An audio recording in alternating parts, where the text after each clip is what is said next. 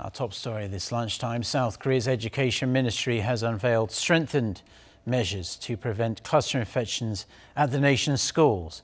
It will dispatch testing teams to visit schools for PCR testing and has designated the next 3 weeks as what they're calling a special prevention period. Kim Do-yeon starts us off.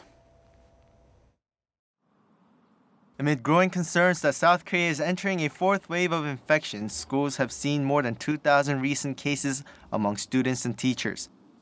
In response, the Ministry of Education on Wednesday announced its plans to keep students safe. It announced that the next 3 weeks will be a special virus prevention period. The Ministry of Education will run an on-site inspection team to inspect all facilities under the ministry's jurisdiction, including kindergartens, elementary, middle, high schools, college, and prep schools. I will be in charge of this until June. There also will be a prevention task force created for university campuses.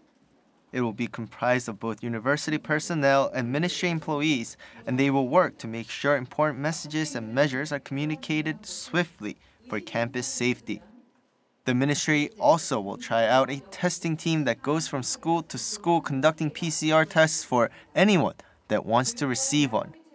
Teams, comprised of 3 testers, will go around seeking teachers and students who wish to make sure they're not infected.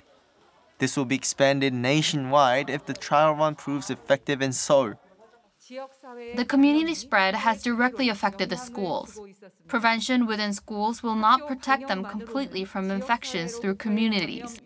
Schools need help from all citizens to keep them safe. The announcements come as South Korea reported 731 new cases on Wednesday.